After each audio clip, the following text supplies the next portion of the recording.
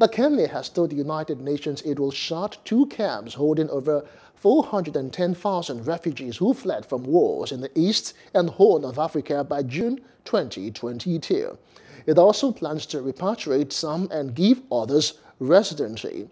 The Interior Ministry made the announcement on Twitter about 2 or 5 weeks after ordering the closure of the Dadaab and Kakuma refugee camps and giving the United Nations 2 weeks to present a plan to carry these out.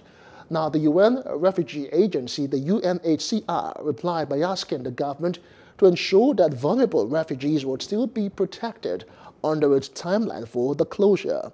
A Nairobi spokesperson for the UNHCR did not immediately respond to a request for comment on the latest announcement. Hello, hope you enjoyed the news. Please do subscribe to our YouTube channel and don't forget to hit the notification button so you get notified about fresh news updates.